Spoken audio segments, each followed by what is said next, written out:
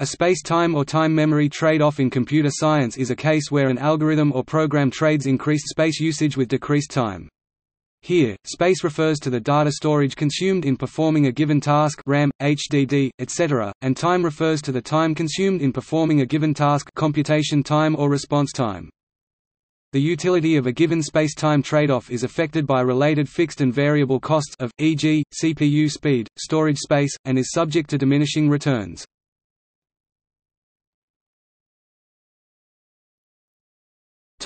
History. Biological usage of time memory trade-offs can be seen in the earlier stages of animal behavior. Using stored knowledge or encoding stimuli reactions as instincts in the DNA avoids the need for calculation in time-critical situations. More specific to computers, lookup tables have been implemented since the very earliest operating systems. In 1980, Martin Hellman first proposed using a time memory trade-off for cryptanalysis.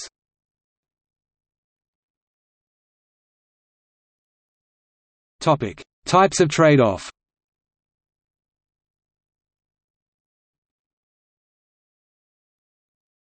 Topic: Lookup tables vs recalculation.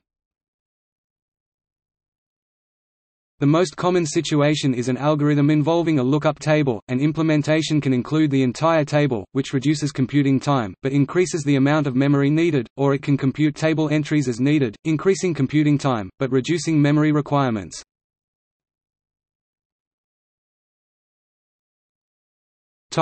Compressed vs uncompressed data.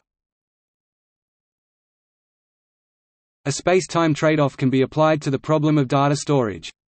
If data is stored uncompressed, it takes more space but access takes less time than if the data were stored compressed, since compressing the data reduces the amount of space it takes, but it takes time to run the decompression algorithm.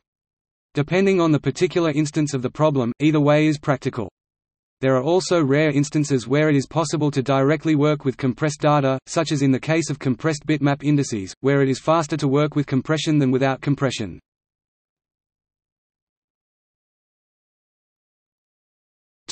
Re-rendering vs stored images.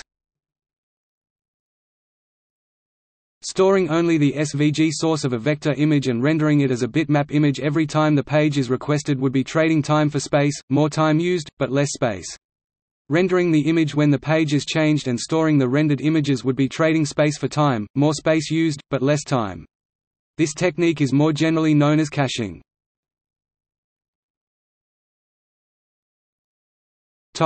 Smaller code violations loop unrolling. Larger code size can be traded for higher program speed when applying loop unrolling. This technique makes the code longer for each iteration of a loop, but saves the computation time required for jumping back to the beginning of the loop at the end of each iteration.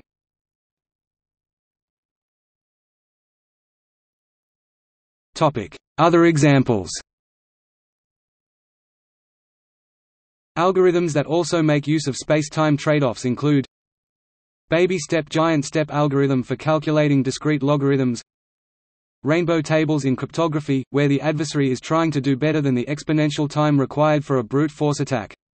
Rainbow tables use partially precomputed values in the hash space of a cryptographic hash function to crack passwords in minutes instead of weeks. Decreasing the size of the rainbow table increases the time required to iterate over the hash space.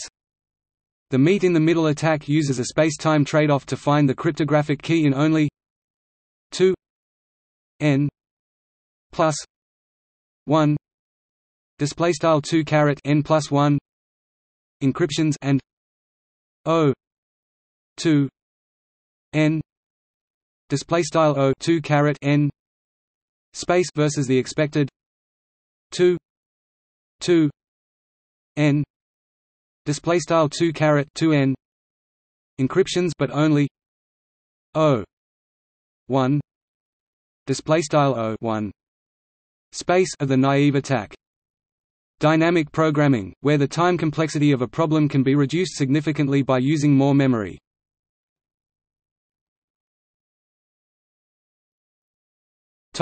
See also: algorithmic efficiency, computational resource, Blum speedup theorem, Savage's theorem.